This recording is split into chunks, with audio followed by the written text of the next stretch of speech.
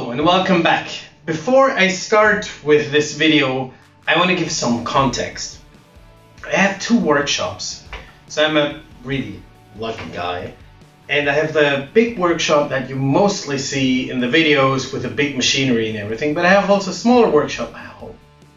And one of the first world problems that I have is that I use the shaper origin a lot, and I have one shaper. And so I have to bring it with me to the different workshops, and sometimes I forget it in one. Or sometimes I go like, oh, I think I won't need it, so I leave it there. And then I go home and then I realize, oh crap, I need it and it's not here. So I've been tossing around the idea of buying a second shaper for a while now. And it's obviously expensive. But it's also annoying, the problem. And so I figured I would gather a little bit of the money I make through the channel, then toss in some additional money and just buy a second one. And so that's what I did. I bought myself a second shaper origin. And if you think that's decadent, I am with you. This is a first world problem, and obviously one shaper is more than enough, but two is better than one. And so now that I got it, I thought, well, I could just make like an unpacking and getting started video with your shaper, given that it's brand new and I can unpack it and show you how to do that. So if you are in the lucky position of either having just bought your shaper or you're planning to buy one, then this video can maybe help you a little bit. If you already have a shaper, there's no need for you to watch this, and just click on to my playlist with other shaper origin tips and tricks. All right, let's get started. Let's unpack this baby. This is your new wonder machine. Here you have the shaper, a little tube for the vacuum, and some additional gear. I'll take that out of the box and show it to you in a second. Okay, so you see I took everything out of the box. We have the shaper machine. Then we have this little lid here that you put on your shaper here. You will put that to protect, make sure nothing flies out into your eyes or anything like that. So also, so it's for safety, so you don't put your fingers into the running router. We have this little pipe here, this little tube that you attach to your vacuum cleaner. I'll say more about this afterwards. And then you have this little bag here that contains all the useful gear that you need to get started with your shaper. To get started, first you need to remove the two security elements that you have for transporting the shaper. This is this little thingy here, and then there is another one down there. For this you move your spindle up, and then you can remove that. These two things here I would recommend you store away in the box of the shaper to, in the case that you need to transport it, not that you move it around within your workshop or something like that, but if you have a problem with your shaper, if it's not working, you need to ship it in so they can fix it, then you will need that. And that actually happened to me once. My shaper was broken one time, and so I had to use these to ship it in. So we'll put this away. And then the other thing that you need to do is you need to remove here this little instruction. Take it away, and below that you see myself, hello, but you also see the screen of the shaper. Within this magic bag here, you have a couple of things, and we can look at them. You have some router bits. You get 3 of them to start with your shaper, and I'll talk more about this in a second. You have also one of those tools here to open and close the collet that mounts the router bits. you have a little USB stick in case that you upload your files to the shaper with a USB stick. You get 2 of the domino shaper tapes to get started, and you have this little key here to unmount your spindle. That's it. You see that it's empty. Let's start with the router bits. You get different router bits with your shaper origin. In the US, you get different sizes than in Europe. First of all, you have a large one, like this one here. That's 8 millimeters in Europe and 1/4 inch in the US.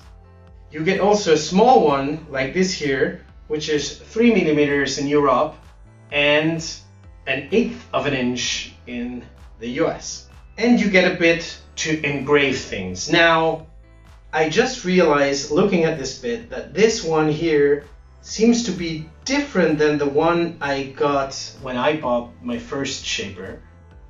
So this looks a lot more like the router bit, a script bit that I have a video from Festool.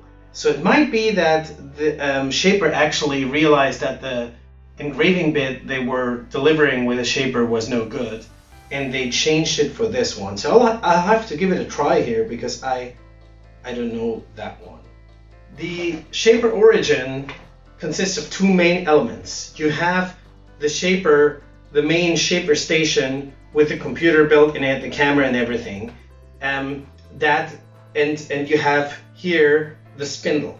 So to unmount the spindle, you have to unscrew this screw here, and then you can just remove it like this. It is attached to your main station with a power plug like that, okay?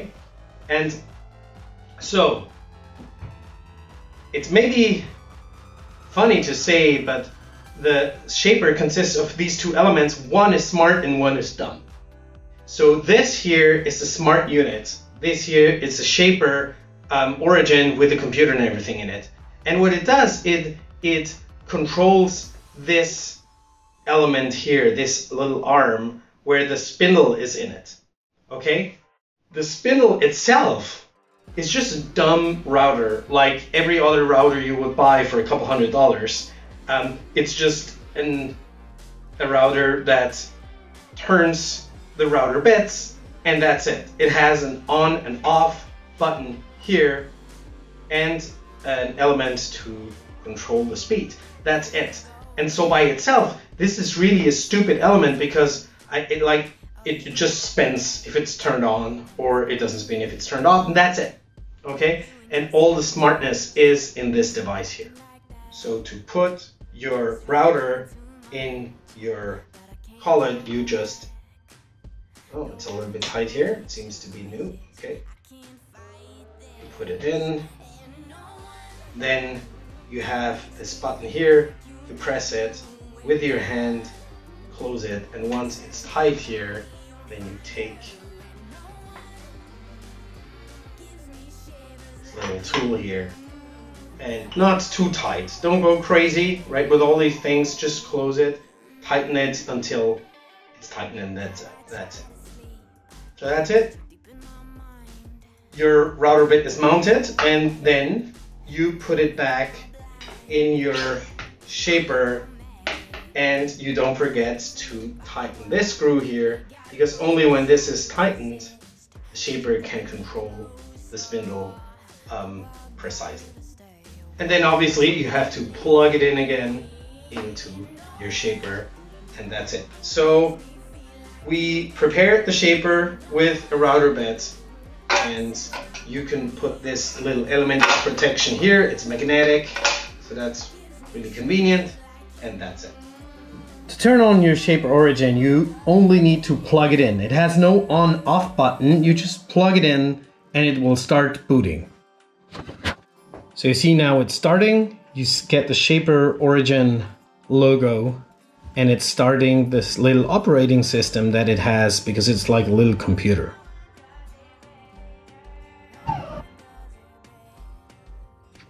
So you get first an option to choose the language. I will keep it in English so you can actually understand and read what you're seeing here. Normally I would choose German here, but I'll keep it in English. And I need to select the country, which for me is Switzerland, so that's pre-selected. You'll select the country that you'll need. And now it asks you to connect to a Wi-Fi.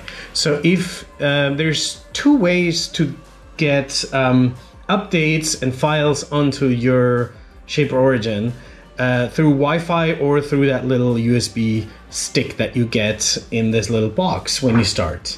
More convenient is obviously Wi-Fi.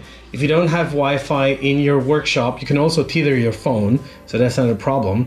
I have Wi-Fi here, so I will select that and I will enter the password of my Wi-Fi, which I'm not going to show you here. So that's it. I entered the password, done, connect, and it will hook up to my Wi-Fi. So now it will ask you to either create a Shaper Origin account, Shaper account on Shaper Tools, or to log in with yours.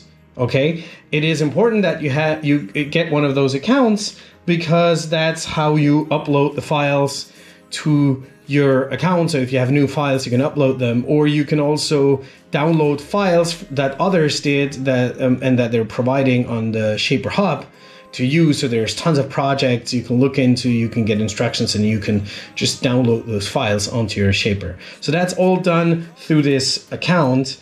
And so if you don't have one, you can create one here.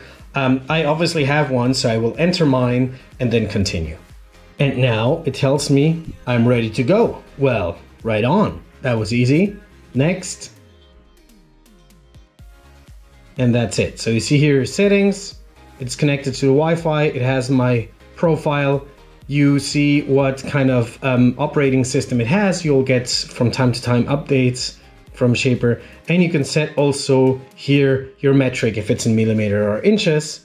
So you use that. You can change it there, and that's it. So that's it, and your Shaper is now ready to be used. One of the key elements of the Shaper Origin is the ShaperTape. That's those domino tapes here that you might have seen on videos of people showing how to do things with Shaper Origin.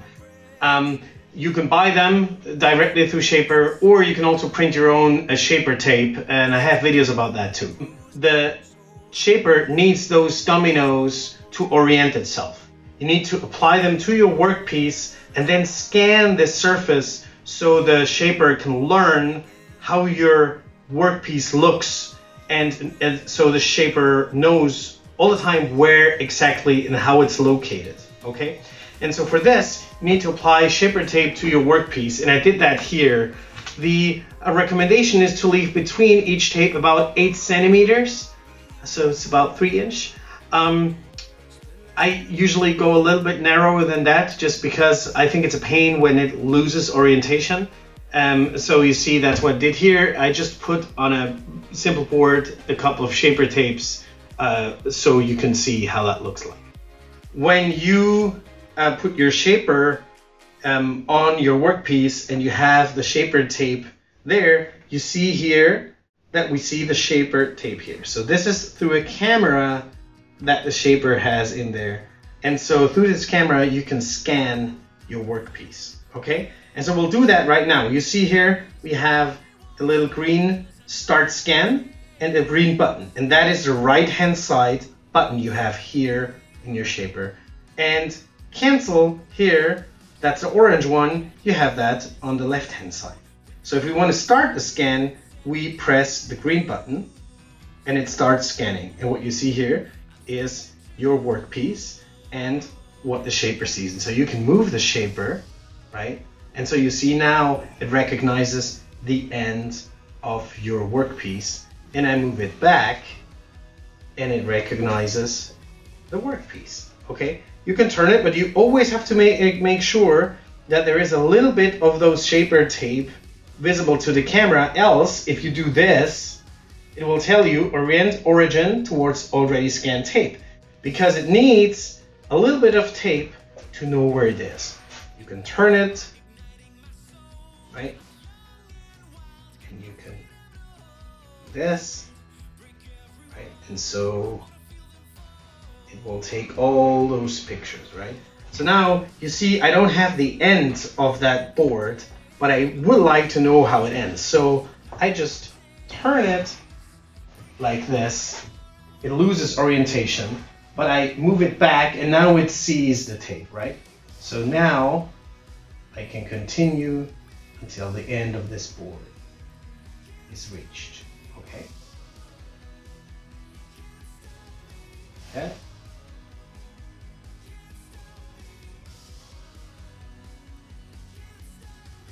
Okay, and then when you did all those scanning, then you have here, finish, green button, press the green button, and it will update your workspace. So now what the Shaper does, it creates a workspace with that ShaperTape and it stores it, okay? And it will, everything you do with your Shaper, it will store in that workspace, okay? And so if you route a shape or something, it will know that, it will save it there. And if you move your Shaper to a new workpiece and do a new scan, right? This old scan is still there, this old workspace. And the Shaper will use the camera to scan and realize what work space are you currently in. And so you move it to a new one, you scan it, you have it there, you move it, you put the Shaper back on the old one and it will recognize I'm on this old one and will tell you, should I load this old workspace? So that's super convenient, okay? So right, we now have a workspace, we know it, and what is the next step? We need to either load a shape into your Shaper through your account, or you can create one yourself. So if I do here, press import, so I'll go into table names, and you see here I have different names that I created and stored for engraving into my tables. And so if I want to select this name here, I press the file and it will open this name. And so that's the name. And the next step that you have is you need to select the size. So it has a certain size, that's a size that you created in your vector graphics software, but you might want to change that. And so you have a couple of options here. You can scale it, you can select the size. We can, for instance, change this here to a height of 50 millimeters. It will keep it, the ratio. If you want to change the ratio, you need to press this one. So it untangles height and width. And so I could now say, for instance, I want 300 width, which would then distort it, right? I don't want that, that looks ugly. So I will cancel this here and then import the name again. And that's it. You can also rotate the file by different angles if you want to place it like that or not. And then you can say the anchor. And so anchor is important because the Shaper origin basically uses the tip of your router as the point where it places the graphic or like the file. And so you see here that little square here, that's where currently the anchor is. And so that's on the bottom. You can also say, I want to center it, and then it's like that, okay? And so you will have to play around a little bit to make sure you place your shape, your file on the right position. The moment you think the file is on the right place, you can press then this green button, place, and it will place this. I will not do this right now. I'll cancel this with the orange button because I want to show you the other options. You have a create button and you have a grid button. So the grid one is to create a grid that you can use to orient the shapes exactly on like a square grid or something. I will not show you how to use that. There's videos. There's a video from Shaper, from the company showing you how to do that. And so I think that's something that you can use as a second step. If you get started with your Shaper, then you can stay more simple and just place an object. And so the other option you have, you can create things depending in your shaper without a computer. You can create circles or rectangles. You can write things, or you have a pen tool, you see, and you have a little tool to create box joints. I will only basically use a simple circle. You can use a diameter here, and so I will say 10 centimeters. And so you see here we have this circle, and I can go somewhere and I can place it. So you see, when I move now the shaper, then I get to see the tape here in the upper part, so I know where I am, right? And I'll place it just here. All right, if you have that, then you have already one design element here, which is that simple circle, right? And if I want to cut that circle now, I need to go to cut. And in cut, you will have a couple of important elements. Here on the left-hand side, you see this is the cut depth. So it's set to 5 millimeters. I will set that now to less. You can say engrave. That's when you are engraving something, and so you want it to be very, very thin. And then you can set different depth. And you can say air cut. Air cut means it doesn't really cut. It's just to try it out, right? So how deep should you go? The recommendation is that you should never go deeper than the width of your router bit. So if you, for instance, you use an 1/8 of an inch router bit, then you should not cut deeper in one pass than an 1/8 of an inch. You can cut an 1/8 of an inch, and then when it's cut, you can set it to a 1/4 of an inch and cut again, right? So you take it in multiple passes, because the deeper you go, the more the pressure on your router, on your shaper, on the material, and things can happen, right? It can just go in the wrong direction and you will cut in the wrong, it will just all be screwed up. You don't want that. In general, I recommend to take multiple passes.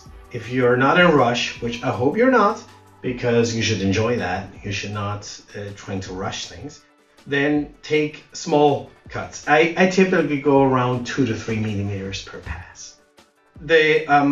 This here is a button for an offset, so that's when you want to offset. You don't want to cut on the line that you set, but maybe 1 millimeter next to it. So you can set that on this here, and here you need to select the router bit, right? And so this is the European machine, and my router bit is 8 millimeters, so I can just select 8. And if I do that, then the shaper realizes, oh, there's a new bit in there, and now it needs to learn how you mounted that bit, because when you put the bit in it, it's different heights, right? Depending on where you screwed it in, it will be in a different location. And so the shaper needs to learn what the distance is between the spindle, the router, the tip of the router bit and your workpiece. And you do that through this Z touch. And it asks you, do you want to do a Z touch? You say yes. And now you see it will move down and it will learn where it is. And so that's it. Now it learned where your router bit is. And then once you have that, you're ready to cut, right? If I want to cut now and I press on the green button cut, it will not cut because it says cannot start cutting when the spindle is off. Turn the spindle on and try again. So why is that? It's because I did explain to you, like, the spindle is stupid, right? The spindle is not connected to the shaper and starts turning when you want to cut. You actually need to turn on your spindle through the button that you have here. And so let me show to you that button. Here you have the button on off, and if I turn this on, then the spindle will start spinning. So this will be really loud and won't be able to speak to you. So I will turn it on. So only when you have your spindle turned on, you'll be able to cut something.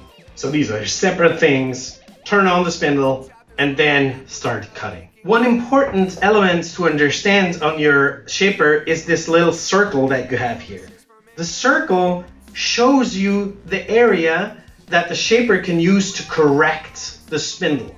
Because you will obviously, when you move along the circle, you will never do that perfectly. You're just a human being, right? So you will turn it more and onto the left, more onto the right, right?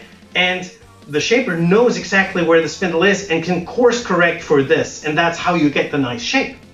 And so within this circle, that's the wiggle room that the shaper has.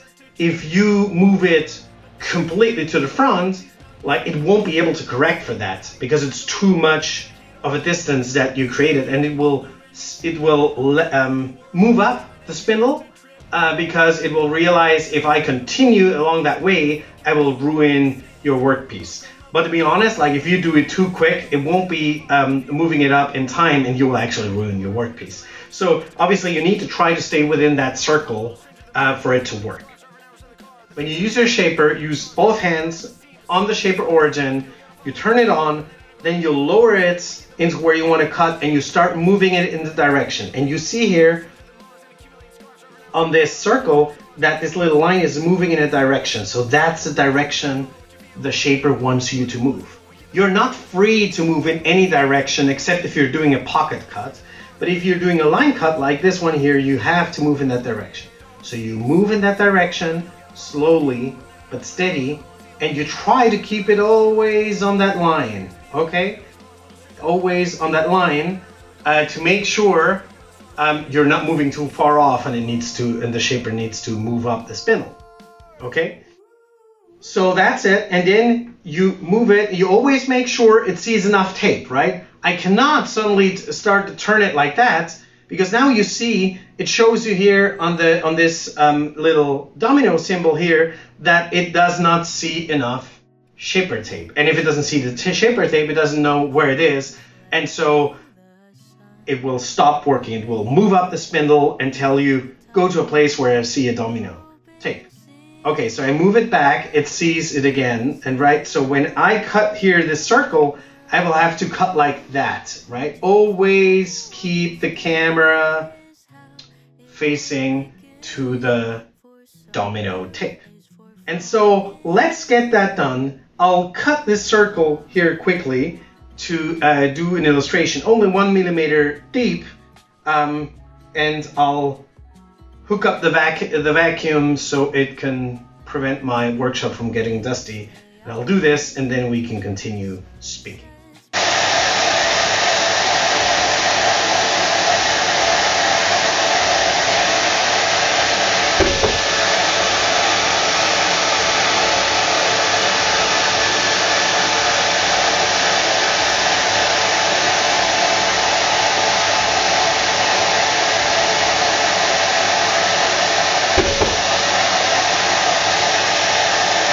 Alright, that was it. That was the first cut with my new shaper origin. Isn't that exciting?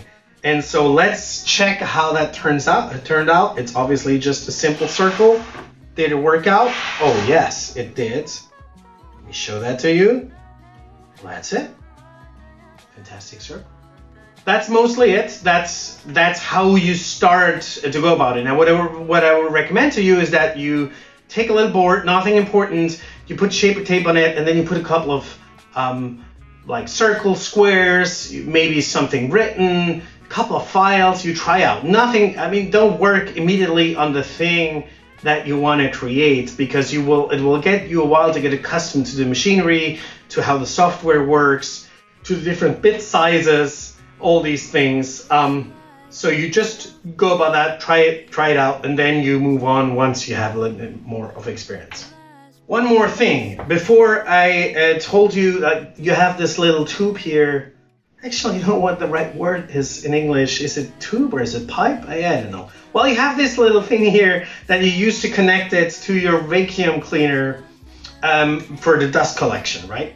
And so, funny thing is that if you have a Festool vacuum, then you can plug that in directly into the Shaper Origins vacuum dust collection system, because the Shaper Origin is actually, Shaper belongs to Festool now, and so that's the right size. This here you might need if you have an other dust collector. So I don't need that. So you make sure you check it out if you really need it or not, because like this is embarrassing to say, but for a while I always used this because I never realized I could plug it in directly until one day I realized that, and I was like, oh, additional work step for nothing.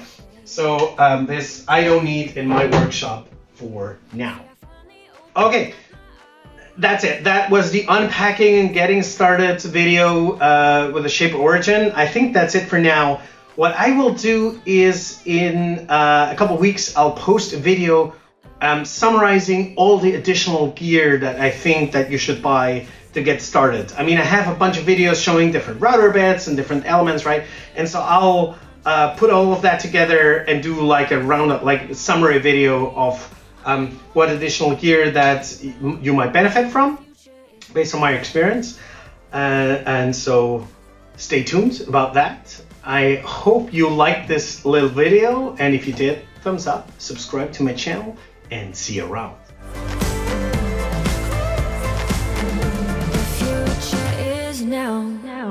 I waited for you in the passenger seat. There's only so far I can ride in your dreams while you